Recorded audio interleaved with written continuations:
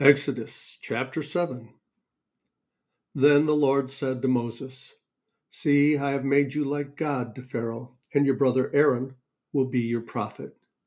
You are to say everything I command you, and your brother Aaron is to tell Pharaoh to let the Israelites go out of his country. But I will harden Pharaoh's heart, and though I multiply my signs and wonders in Egypt, he will not listen to you. Then I will lay my hand on Egypt, and with mighty acts of judgment I will bring out my divisions, my people, the Israelites. And the Egyptians will know that I am the Lord when I stretch out my hand against Egypt and bring the Israelites out of it." Moses and Aaron did just as the Lord commanded them. Moses was 80 years old, and Aaron 83 when they spoke to Pharaoh. The Lord said to Moses and Aaron, "When Pharaoh says to you, 'Perform a miracle,' then say to Aaron, 'Take your staff and throw it down before Pharaoh, and it will become a snake.'" So Moses and Aaron went to Pharaoh and did just as the Lord commanded. Aaron threw his staff down in front of Pharaoh and his officials, and it became a snake. Pharaoh then summoned wise men and sorcerers, and the Egyptian magicians also did the same things by their secret arts. Each one threw down his staff, and it became a snake. But Aaron's staff swallowed up their staffs.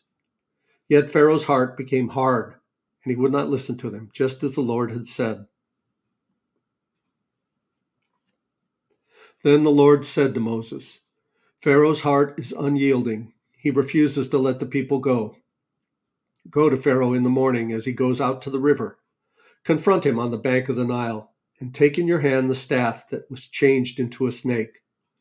Then say to him, 'The Lord, the God of the Hebrews, has sent me to say to you, let my people go so that they may worship me in the wilderness. But until now you have not listened. This is what the Lord says. By this you will know that I am the Lord. With the staff that is in my hand I will strike the water of the Nile, and it will be changed into blood. The fish in the Nile will die, and the river will stink, and the Egyptians will not be able to drink its water."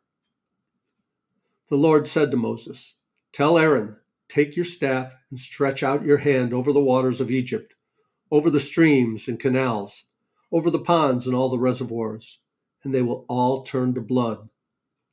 Blood will be everywhere in Egypt, even in vessels of wood and stone." Moses and Aaron did just as the Lord had commanded. He raised his staff in the presence of Pharaoh and his officials and struck the water of the Nile, and all the water was changed into blood. The fish in the Nile died, and the river smelled so bad the Egyptians could not drink its water. Blood was everywhere in Egypt. But the Egyptian magicians did the same things by their secret arts, and Pharaoh's heart became hard. He would not listen to Moses and Aaron, just as the Lord had said. Instead, he turned and went into his palace, and did not take even this to heart. And all the Egyptians dug along the Nile to get drinking water, because they could not drink the water of the river. 7 days passed after the Lord struck the Nile.